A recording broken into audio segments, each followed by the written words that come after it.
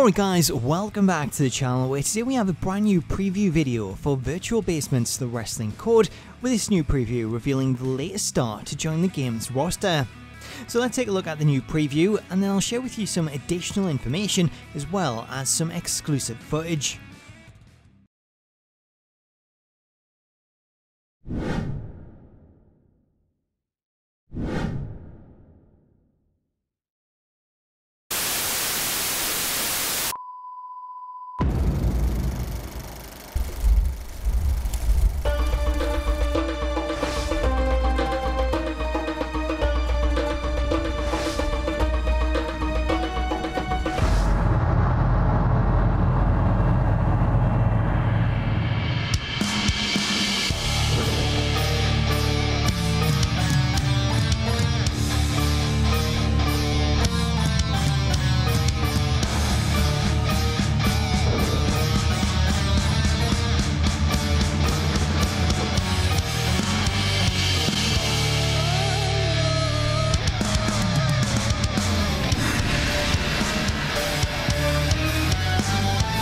Tell you a little story. Let me tell you a story about a young man from Detroit who did everything that he was supposed to do, who worked his ass off to make it, to fulfill his dreams, to make it to the top. And when he made it to the top, he beat everybody they put in front of him. What happened? What happened 16 years later? Let me tell you what happened. That young man was exiled. His legacy erased. And why? Because he spoke the truth. Because he stood up for what was right. 16 years in the darkness, but not anymore. Now, it's my time. We live in a world now that doesn't ignore prejudice, that doesn't turn a blind eye to the truth. 16 years, and it's my time to take back my legacy. The time has come. Nobody's safe from the return of Hassan.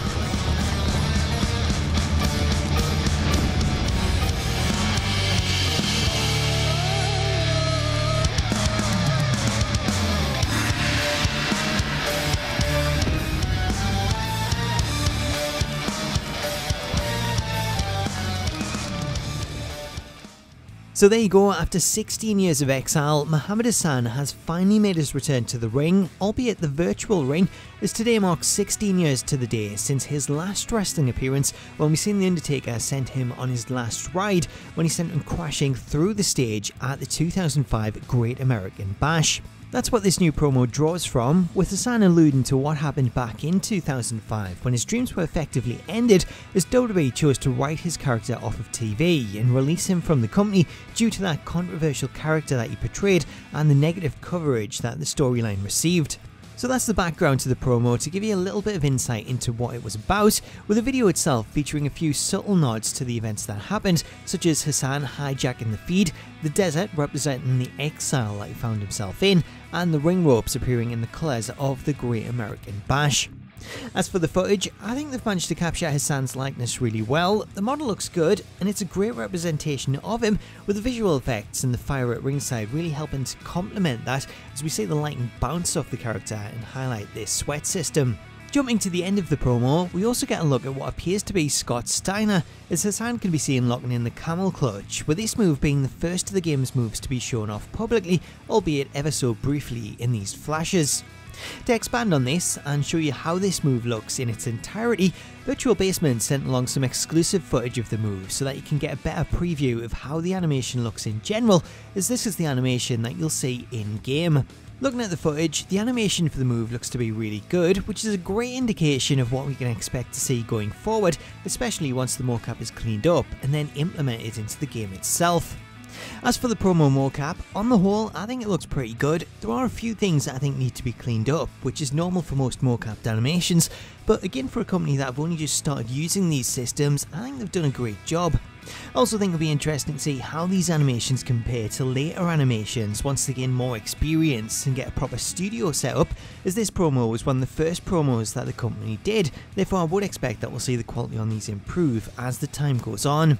Speaking of the promo itself, Virtual Basement sent along these new behind the scenes photos with these shots showing off Hassan in the mocap suit and the temporary setup that was in use, as this promo was set up and recorded at a local hotel. These photos also confirm that it was Hassan who was teased back in June when Virtual Basement revealed they were heading out to New York to film a special announcement, as these photos match up with the one that they shared on social media.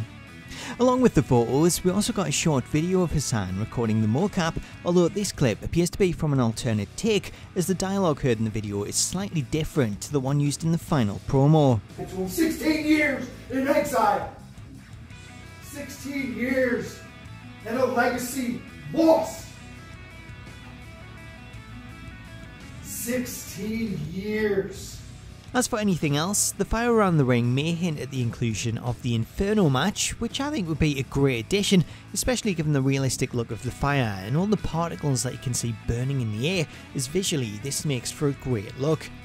I also want to point out that of all the characters' tattoos and the logos that are shown, these are actually created by a well-known member of the wrestling game community, as these were all created by creator Dre41, who longtime WWE fans will know for his creations dating all the way back to the original SmackDown vs Raw games.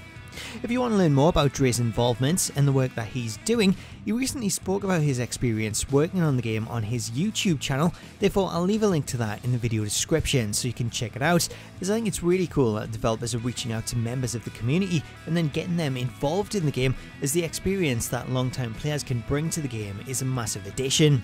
So let me know what you think of this new promo in the comments, and if you want to learn more about the game, then I'll leave links to Virtual Basement's official channels in the description. And while you're there, if you're not already, I would really appreciate it if you could hit that subscribe button and turn on your notifications, as I'll have lots more coverage of the Wrestling Code in the coming weeks and months. Until then though, thank you so much for watching this video, have yourself an awesome day, and I'll catch you later.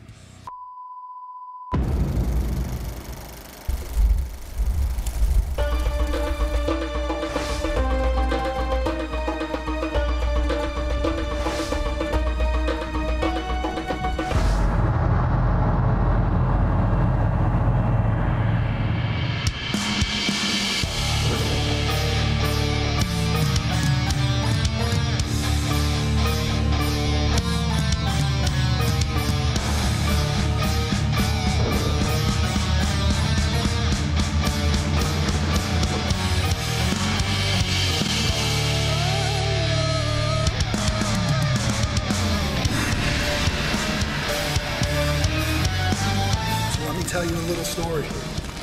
Let me tell you a story about a young man from Detroit who did everything that he was supposed to do, who worked his ass off to make it, to fulfill his dreams, to make it to the top.